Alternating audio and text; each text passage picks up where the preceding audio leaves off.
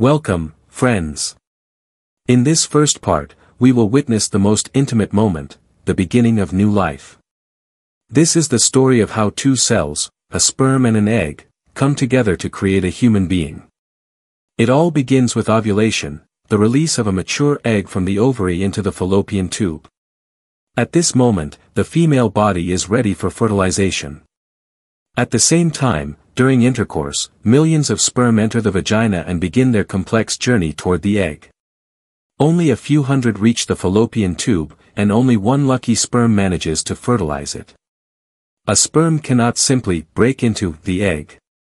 On its head is a special structure, the acrosome, which contains enzymes capable of dissolving the protective layers of the egg. This process is called the acrosomal reaction. After one sperm reaches the zona pellucida of the egg and penetrates it, a true miracle occurs, a block is triggered to prevent any other sperm from entering. The door is now closed. And then, the moment of fertilization, the nucleus of the sperm and the nucleus of the egg merge, combining 23 chromosomes from the father and 23 from the mother.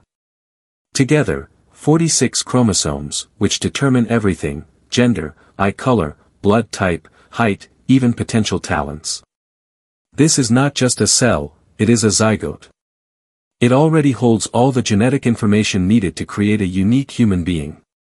And although it's still tiny, less than 0.1 millimeters in diameter, it is from this cell that the most complex and magnificent process in nature begins. After fertilization, the zygote begins its journey through the fallopian tube toward the uterus. Over the next few days, it doesn't grow in size but starts dividing rapidly, and this marks the transition to the next stage, cleavage. Next, we will see how a single cell becomes dozens, then hundreds, how they organize, interact, and prepare to form a full-fledged embryo. Stay with us. Up next, cleavage, cells multiply, where we'll reveal the astonishing mechanism by which a single-celled zygote transforms into a multicellular organism. See you in the next part. Next, we will dive into the fascinating process of cleavage, the first major wave of cell division that leads to the formation of a multicellular embryo. Just a few hours ago, we were observing a zygote, a single cell that had just emerged as a result of the fusion between the egg and the sperm. Now, this tiny organism is beginning to change rapidly. Cleavage is a series of rapid cell divisions that occur without an increase in the total size of the embryo. In other words, the zygote doesn't grow in size, but rather divides into smaller and smaller cells, called blastomeres. This process continues for several days as the embryo travels through the fallopian tube toward the uterus. The first division typically occurs 24 to 30 hours after fertilization. The zygote splits into two cells, which then become 4, then 8, and so on. By the 16-32 cell stage, a compact cluster forms, known as the morula. Externally, it resembles a blackberry. A solid ball of tightly packed cells, without any cavity. Interestingly, during these early days, all blastomeres remain unspecialized. They are totipotent, meaning they each have the potential to develop into any type of cell in the body, or even into an entirely new organism, as in the case of identical twins. However, very soon, the cells begin to communicate with one another, exchanging signals, and this dialogue gradually initiates the process of specialization. Around the 5th day after fertilization, the morula transforms into a blastula, or more precisely in humans, a blastocyst. This marks a crucial turning point. For the first time, the cells form a cavity, the blastocele. Within the blastocyst, two key structures can now be distinguished: the inner cell mass, which will become the embryo, and the trophoblast, which will later develop into part of the placenta. At this stage, the embryo is ready for implantation, the attachment to the uterine wall. This is a vital step without which further development cannot occur. If all goes well, the blastocyst enters the uterine cavity, attaches to the endometrium, and begins to embed itself into the lining. This is the beginning of the true connection between the future organism and the mother's body. The process of cleavage doesn't just increase the number of cells, it lays the foundation for the embryo's complex organization. Even at this early stage, the internal, developmental program is being activated, preparing the embryo for the next crucial phase, the formation of the germ layers. And that's exactly what we'll explore next. In the upcoming part, we'll focus on the blastula, the first architectural transformation of the embryo. We'll witness how a seemingly chaotic cluster of cells begins to form a structured layout, from which an entire human body will eventually emerge. Next, we will immerse ourselves in a process that can truly be called the first architectural planning of the human body. After the cleavage stage, when the embryo consisted of a ball of identical cells, comes the next phase, the blastula. In humans, this stage takes on a specific form known as the blastocyst. Around the 5th or 6th day after fertilization, while cleavage is still ongoing, the first internal cavity, the blastocele, forms within the dense cluster of cells. This marks the transition from morula to blastocyst. And although the embryo is still very small, its internal structure is already remarkably complex. At this stage, cells begin to differentiate for the first time. Two main components emerge. The inner cell mass, embryoblast, which will become the future embryo. The outer layer, trophoblast, which will give rise to part of the placenta, providing the embryo with nutrients and oxygen. Thus, the embryo is no longer just a ball of cells. It is an organized structure with clearly defined functional zones. This is the first step toward morphogenesis, the process by which tissues and organs begin to form in the right place at the right time. On day 6 to 7, the blastocyst reaches the uterine cavity, where implantation occurs, the attachment to the endometrium, the inner lining of the uterus. This is a critical milestone. If the embryo cannot successfully implant, further development becomes impossible.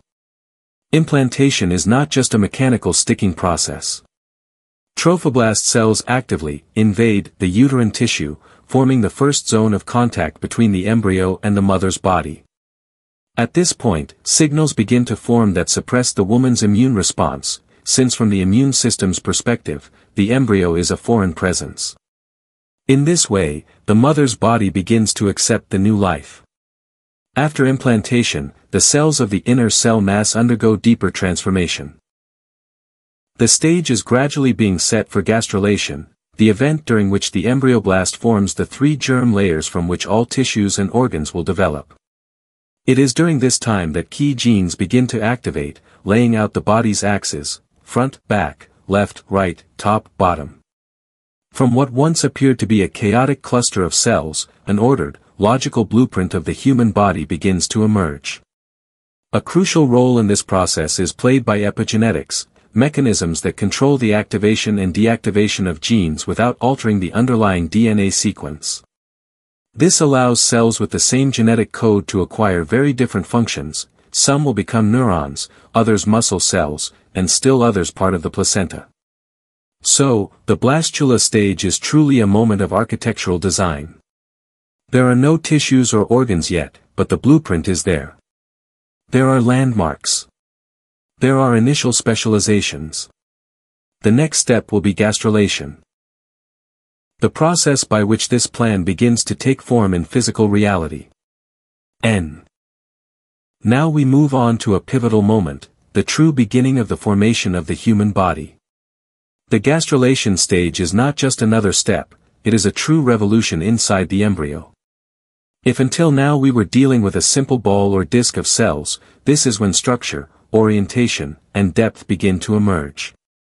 Gastrulation typically begins in the 3rd week after fertilization.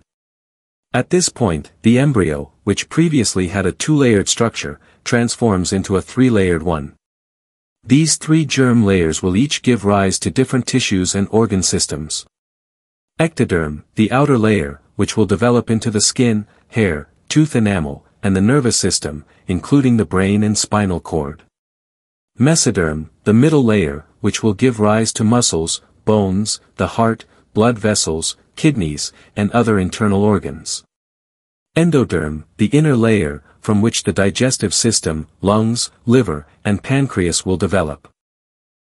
This process unfolds through a complex and precisely coordinated migration of cells.